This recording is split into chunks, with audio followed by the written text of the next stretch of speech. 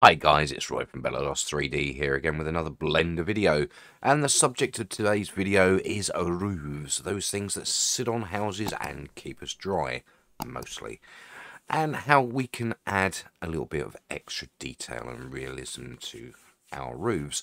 So without much further ado, let's get on with modelling. Okay, so here we are in Blender, and as you can see we have a roof on the screen there, much like the roof that I created on the house in the previous video. And what we're going to do is we're going to give it a little bit more feature and a little more character. As you can see, it's very straight edged, very sharp, very linear and very neat, and a real roof wouldn't be so straight and sharp and neat. So what we need to do is we need to give this a little bit more shape. So first things first, I'm going to switch into material preview rather than in render view, just to save on resources for a moment. I'm going to press my N key and I'm going to turn on my screencast keys. And as you can see, my keys that I press will appear down here in the bottom right hand corner. So the first thing I am going to do is I'm going to do some preparation to the model. I'm going to split off some of the pieces that aren't going to be changed during this modeling. So let's select the model and press tab to go into edit mode. Press 2 to make sure we're on edge select. And I'm going to hover over the pieces I don't need and press L to select the whole selection. And that's going to be all of these beams like these. These aren't going to change. They're going to stay exactly the same as they are all the way through. I'm going to press P and selection. And what that does is if we go back into object mode, we now have two separate pieces. We've got the pieces that are going to remain static as they are. I'm going to hide them. And then we've got the rest of the roof. And next I'm going to go into the rest of the roof and I'm going to split off this beam here. Make sure I'm in edge select and select the whole of the beam and separate that.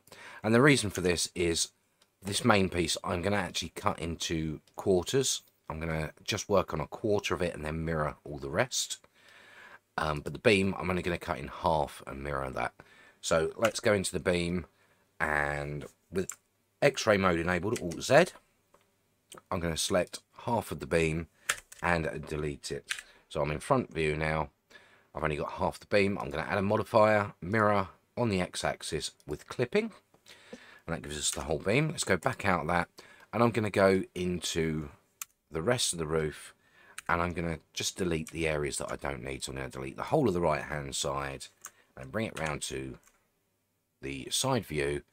And shift select the rear of the roof. Like so. And I'm going to press X and F. And that'll leave just this quarter here. What I also want to do is put a loop up the middle like so. As you can see, that's not quite, oh, it is centered because the beam's there, isn't it? And I'm going to select this face, X and F, and remove that. So I've now only got quarter of the roof to work with. If I add a mirror modifier, X and Y and clipping, and there we go, we have the whole piece back as it was before, but now we only have to work on one tiny little piece of it instead of the whole thing. Now you might look at it and you think, well, if you're mirroring the roof, you're going to have the texture tiling, obviously, and yes, that is the case, and in most cases I would avoid doing that, but in this case with a roof, it's going to be, your viewing angle is going to be like this. You're not going to see as much of that tiling as you would normally, so it's not too bad. Plus with the front and the rear, you never can see the front and the rear at the same time, so it's not going to be obvious, and you only really see obvious tiling when it's side by side. But if you're looking at the front and the rear, it doesn't matter if they're exactly the same because they're not side by side, so they won't look obviously identical. So I think I'm happy to mirror this specific piece. Let's go back into object mode and we're going to select both pieces and go into edit mode because I'm going to add some geometry to this. And I'm going to add a single loop up the middle and a single loop on the beam. so that they're roughly the sort of same location. It doesn't have to be exact. I'm going to do the same along here. I'll scroll up for 2 loops across the roof. And again, I'm going to do 2 loops across the beam. And with this triangle piece, 2 loops horizontally across there, so that they all sort of line up roughly. They don't have to be spot on, it's just a little bit of adjustment. And there we have our geometry. Let's turn off X-ray mode for now. In fact, we need that on. I'm going to press Ctrl+3 to go into left orthographic, and I'm going to select all of these pieces just here. And you could be in vertex mode by pressing 1, and that might actually be better for this. What I'm going to do is I'm just literally just going to move these pieces in so they curve slightly, and it gives it a curve to the roof, which looks much better.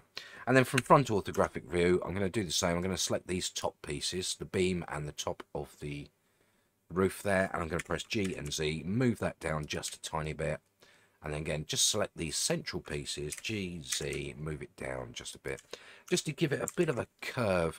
We want a more organic shape. We don't want it all straight edges and sharp edges. And as you can see, that's made a huge difference already. So let's do some more defining, and I think this bottom edge down here could do with a bit of defining. So let's select these 2 pieces like so, and I'm going to switch to my transform orientation to normal. Oh, it's actually already on normal. Fortunately, it hasn't affected anything. I'm going to turn to my move tool, and that gives me my gizmo here for moving.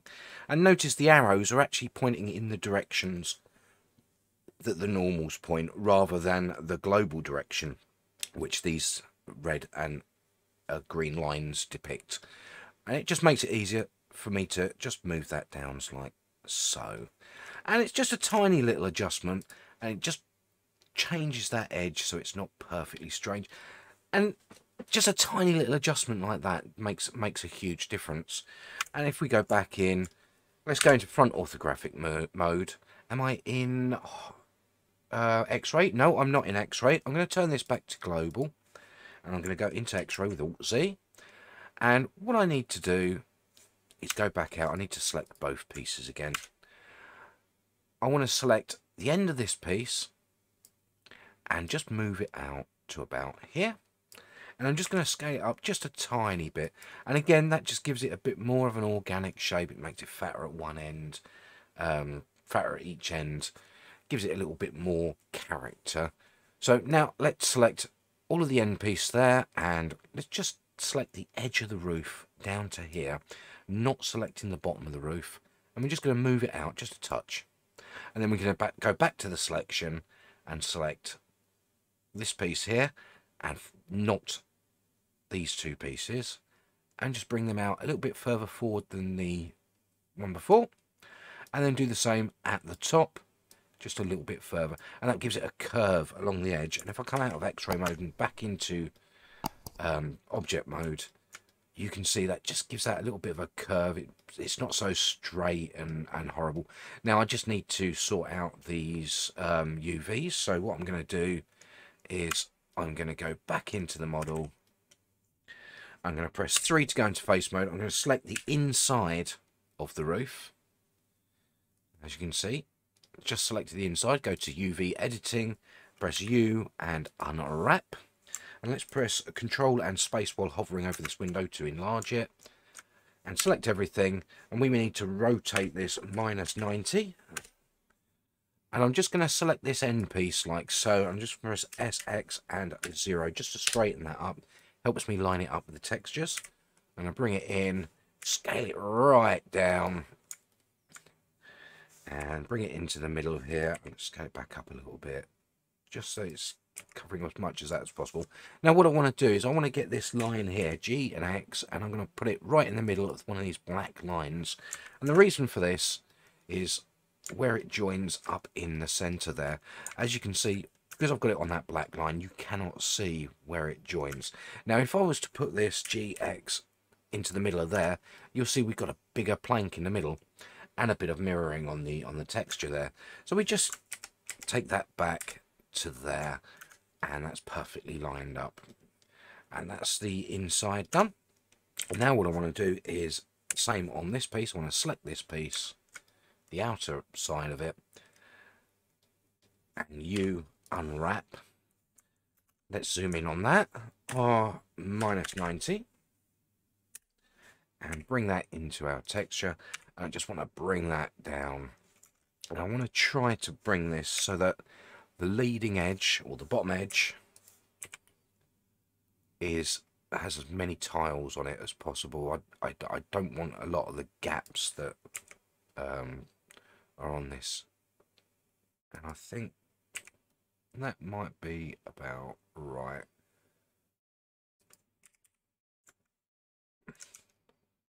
Whoops, a bit too far there. Yeah, I think that would be about right. Okay, so that now has our texture back in place, and that looks about right. So what I want to do now, if you look at this, you see that the plank part is joined directly to the tiles, and it just looks like the surface of the planks are painted with tiles. We don't want that. We want it to look like they are tiles on top of the planks. So what we do is, with the tiles selected, we press P and separate by selection, and then go back out, select just the tiles. And now what I can do is select everything, press S, and just scale it up just a little bit, and then a little bit more on the x-axis, bring it out to about there. I think maybe let's go back on that and press S again and bring it out a little bit further. I think that'd be about right, like so. Yep, that looks about right to me. So now what I want to do is, in front view, with everything unselected, I want to put another edge loop in here, and I bring it into about here, and then a final edge loop in here and bring it down to about there. And the reason for this is to help with n-gons. Now everybody knows about n-gons, and everybody knows the old saying about not using n-gons. It should all be quads and triangles. That's absolute rubbish. It dates back to the first iterations of rendering engines and 3D geometry based modeling, when the rendering engines couldn't handle n-gons very well and the shading was terrible with them, so you had to have quads or triangles. Nowadays rendering engines are a lot more forgiving, and they tend to triangulate the meshes automatically before rendering, so it doesn't really matter that much unless it's on a non-planar surface, which is a surface that's not perfectly flat. So we don't need to worry too much about n-gons. The only time we really need to worry about n-gons, and the reason that I've put these borders in, is when you have lots of very long, thin n-gons. That can cause a little bit warping in the shading.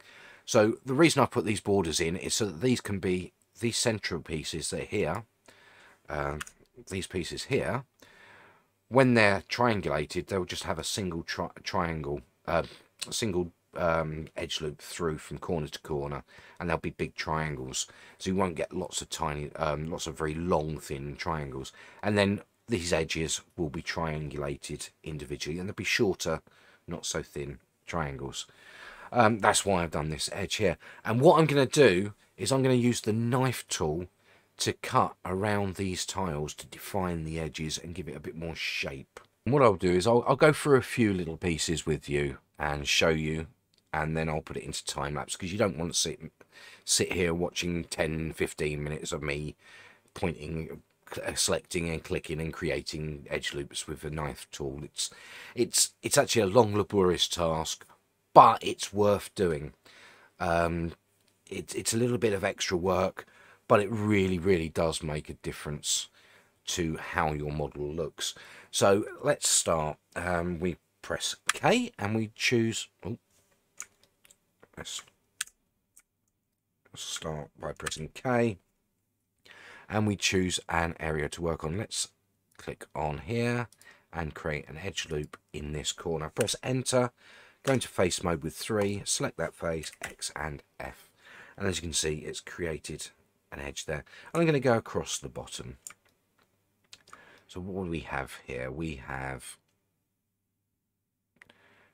and what I'm going to do, I'm actually going to press the backslash key on the numpad, and that will isolate this piece of the roof, so we don't have all them bits sticking through like we did. And in front mode, let's take a look. I'm going to press K, and I'm going to select this edge. I'm just going to go in a little bit and then down to the edge there. And press Enter, 3 and XF. And then press K again. I'm going to K again. I'm going to select this piece, just cut across like so. Enter, press 3 and XF. And I think you get the idea there. You just go along the edge and cut out the edges of the tiles. So I'm going to time lapse this now, and I will be back with you when I'm done.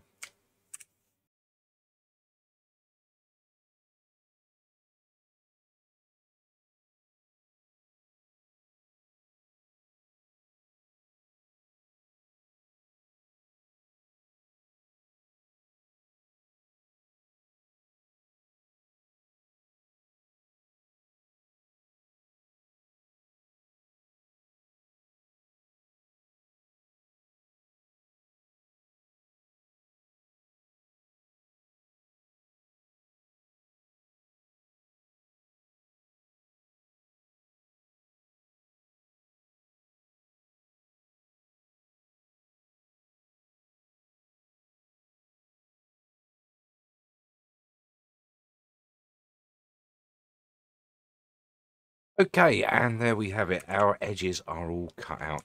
As you can see, that makes much bigger difference to the whole thing. It makes it look more like it's been built and put together and not just modeled in a program. One last thing, what I need to do with this is to add a solidify modifier on this, just to give it a bit of an edge to it. Let's bring it out just a touch, not too far, or it will stretch the textures. About there should do it. And there we have our roof. And all we need to do now is to apply our modifiers. So let's hide that and go through and apply all our modifiers.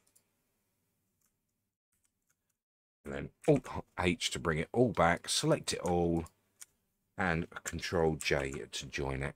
And there we have our medieval roof. And I'm sure you'll agree that looks far better than the straight-edged monstrosity we had before. So much more detail. It looks a lot more organic and looks more like it's built rather than modelled. So I hope you enjoyed this video, and I hope you learned something from it. If you did, please hit that like button. It really helps the channel.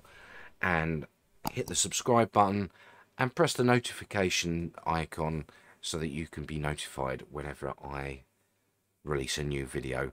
And thank you very much for joining me. All of you are very much appreciated as viewers. I do this for you. It's not for me, it's for you. And I do appreciate every single one of you who watches. So I hope to see you all again in my next video. Thank you very much, and goodbye.